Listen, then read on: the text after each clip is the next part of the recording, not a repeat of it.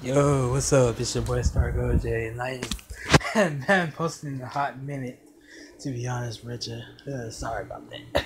But no, what I'm gonna speak today is I'm speaking off the dome, and it's gonna be something I'm gonna be talking about a certain one of my newer gen favorite mangakas, Tabata. So there's something that needs to be kind of something that I always want to really just talk about, especially with how Tabata writes and how certain like story elements and stuff that he does that just kind of puts him above other newer gen series for me personally.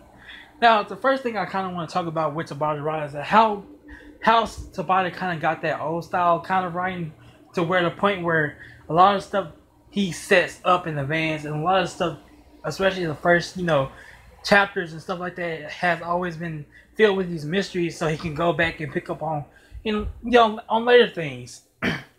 So like there's a lot of stuff that he can come back to, especially in later sagas or later arcs, and there's a lot of stuff that he has set up in earlier chapters, and that's kind of where his foreshadowing comes in. That like I feel like a lot of people can say that the foreshadowing doesn't make a story stronger, but I feel like it's certain ways that you have to use, because anything can be used, anything that is cliche or anything like that can be used in the way that fits a series better and is still unique to that series in a certain way. And I feel like Tabata has done this with foreshadowing.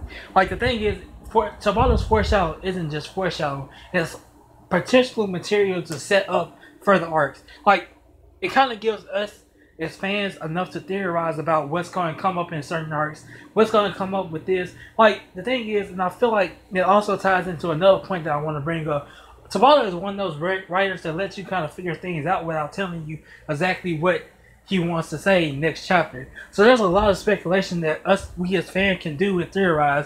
It's pretty much why I believe that the Black Clover community has a lot of creative video, underrated too, video creators on theories and stuff like that, and stuff that they want to get on a chance, because there's a lot of stuff that Tabata has left us to theorize about, and stuff like that to get off our chest and think about, because he doesn't give us the answer right next chapter, which a lot of authors does. And I know a lot of people don't like that writing style because they don't want to look for answers themselves. They want authors to give them the answers that next, or the same chapter.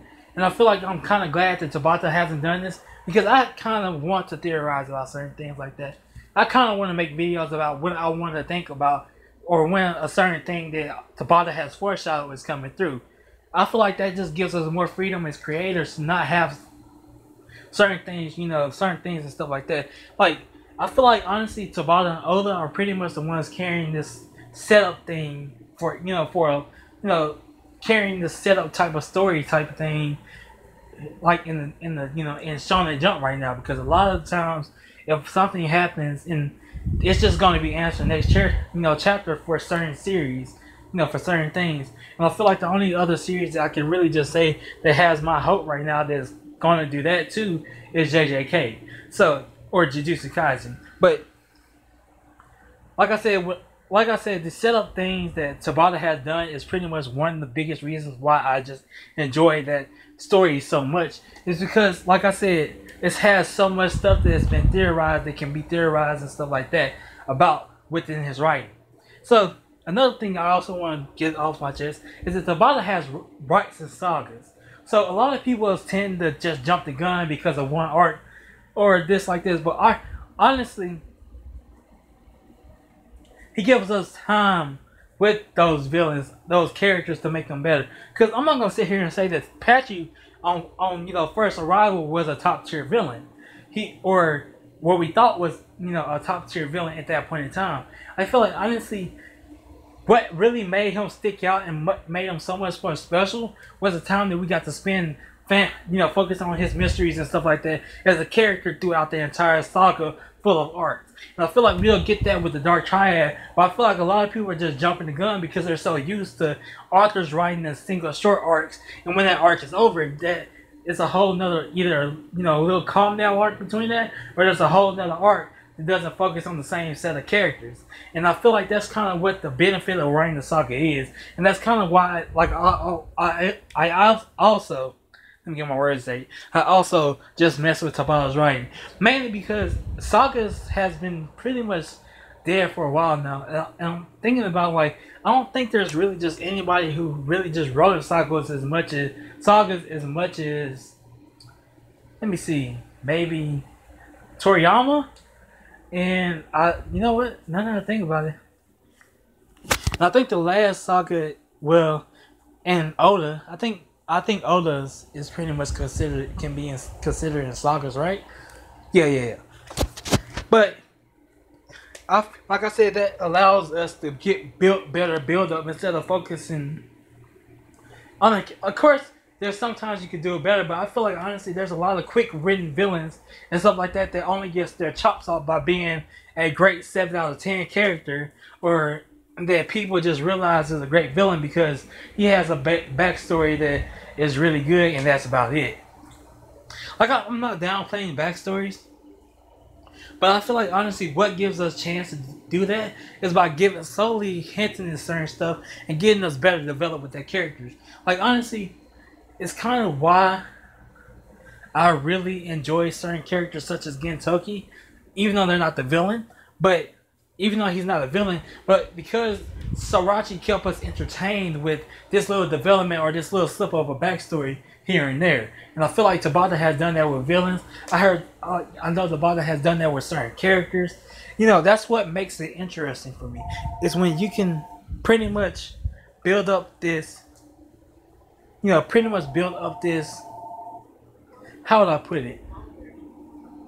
Pretty much build up this kind of wall or just little hype around the character that makes the character stick out so much better for me. That's what made the Midnight, that's what made Lick / that a great character for me. And honestly, it's a lot that Tabata has done with these characters, and I feel like honestly there's a lot of stuff we can get into with the Dark Triad. Like I said, I'm just glad, like, when stuff is slowly built up, it makes for me a better series or a better time for characters to shine. I feel like honestly it's not just like, them sitting on the shelf and they get all at once and they're just instantly trash type of thing like that, or they're there but they just sit there and then they finally get, like, they have to have no development or nothing like that, or no story involvement. They get one chapter and they're automatically great character. No, Tabata has always done little hair for that character to the point where, like, it's when it comes to pass, it's always hype. You can see that in characters such as, like I said,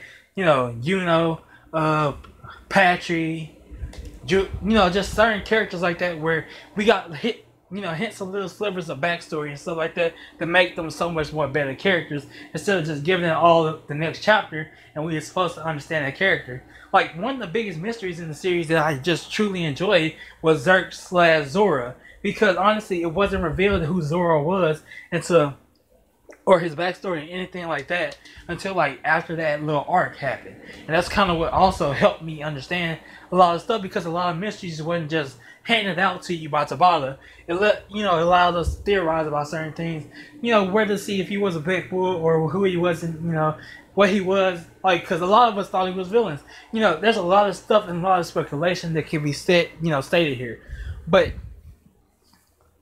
in summary, I just really enjoy the way Tabata writes. I just enjoy that setup, because there's not a lot of setup, because fans are impatient about every single thing.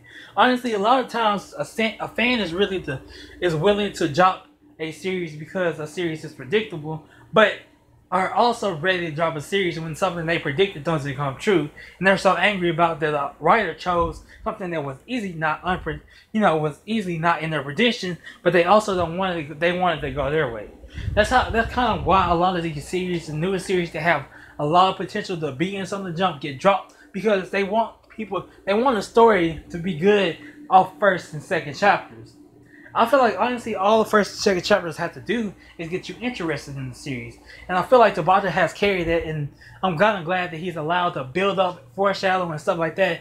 Even though a lot of people might not like it, he's still able to do that which makes a better story for when everything does come down, and it makes such moments way more hype when it come down. The devil fight is proof of that. Even though a lot of people gonna tell you that the Elf arc was trash when the devil entered, I feel like the devil build up and shockingly, plot twist made that whole entire fight, that whole entire arc worth it, to be honest with you. And how everything just came down and it led up to that right now made, total sense. But like I said, it's just something that I really just enjoy about that writing that gets me excited to read Black Clover and makes me just continue wanting to read this weekly, wanting me to see spoilers and get hyped about what's going to happen next. Just seeing how much gets me hyped for the future, for future chapters, when I finally see that all the stuff that he's setting up pay off. So this has been Stark OJ. Like I said, I haven't posted in a while, and I'm trying to post some more. I've been saying this for a while now. I've been procrastinating, with other stuff, and things like that. So if you like this video, give you a thumbs up. If you comment down if you got a topic that you want to see me discuss. Other than that, if you dislike this video, while you're here, you might as well just like the video. But if you're new here, can you please subscribe? Subscribe to your boy. This has been Stark OJ. Peace.